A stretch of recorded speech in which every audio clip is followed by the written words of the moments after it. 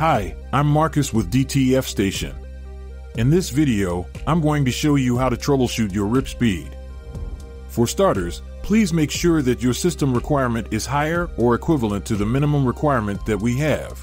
Visit our website, dtfstation.com, to double-check our minimum requirement. Next, you may have a lot of applications running. Make sure you close out all the applications, restart your computer, and then check if the RIP software runs smoothly. Now, if you are encountering issues with sending jobs on PDF documents rather than using a PDF file, try to use a PNG file, which is smaller. Then check if that makes any difference. If you are able to get it to run faster on PNG, that is completely normal. Depending on the system that you have, you may not be able to run multiple PDF jobs because of the file sizes. After performing those initial steps, you may make this adjustment in the software.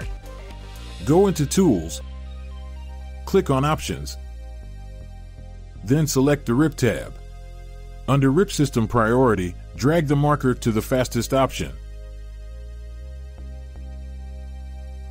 Under the Processing tab, double-check that the Maximize Throughput option is checked. Also, under Maximum Number of Concurrent Jobs, drag the marker to about 4. Click Save and Close. Now you may send your print job. If you continue to experience issues, please note that it is not printer related, but rather the computer system. We recommend updating your system to solve this.